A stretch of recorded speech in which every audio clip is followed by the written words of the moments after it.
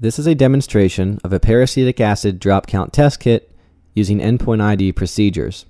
Please refer to the appropriate EndPoint ID Plus instruction sheet while watching this training video.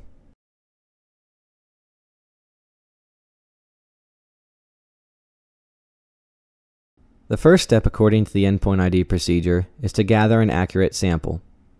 The smallest change in sample size will lead to inaccurate results. Before gathering your sample, it's important to rinse the vial 3 times with the sample to be tested. This minimizes the chance of contamination from a previous titration. To get an accurate sample size, you want to hold the vial close to eye level. Once you feel you have an accurate sample, place the vial on a level surface and bend down to eye level. When performing a drop count titration, a white background can provide contrast to better see the color changes. A cabinet tray or a white paper towel can provide that contrast.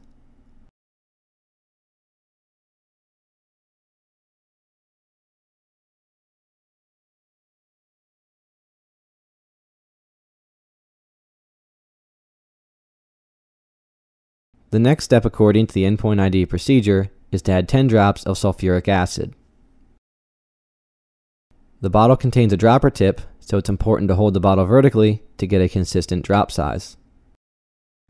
After the addition of each reagent, it's important to swirl the vial to make sure the reagents are properly mixed.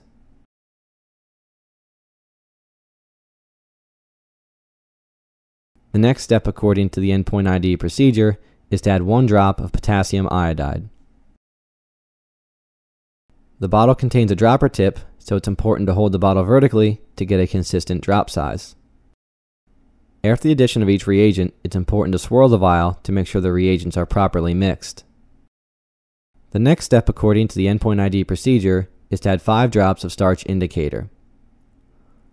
Hold the bottle vertically to get a consistent drop size, and remember to swirl the vial after the addition of each reagent. If peracetic acid is present, the sample will turn a blue-black color.